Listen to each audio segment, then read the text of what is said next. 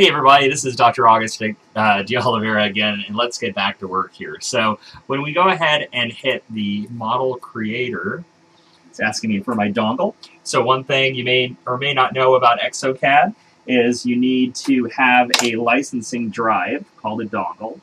And one nice thing about ExoCAD is you can install it on multiple computers. You just need to go ahead and make sure that that license drive is inserted.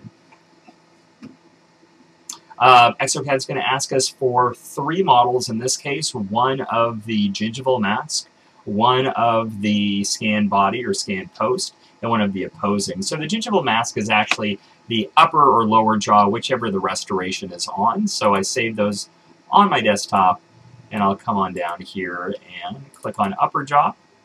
The next is going to ask us our scan marker or scan post. So let's scan, put that in. And then finally our opposing.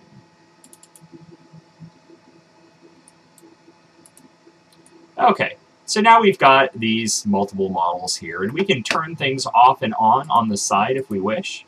So it's going to ask us now for sort of model alignment. What that really means is, what kind of printer are you using? So in this case, we can go ahead and select the object printer. That's our only option. And it asks us to position the model somewhere in here. Now keep in mind, we have an implant analog that needs to be inserted, and you actually need a bit of room to do that. So I'm going to go ahead and move this model down, and anything protruding past is going to get automatically cut off. So something like this is going to give me a fairly large base. Maybe that's a little extreme. Over here, if I do not do this right, ExoCAD's going to ask me later on.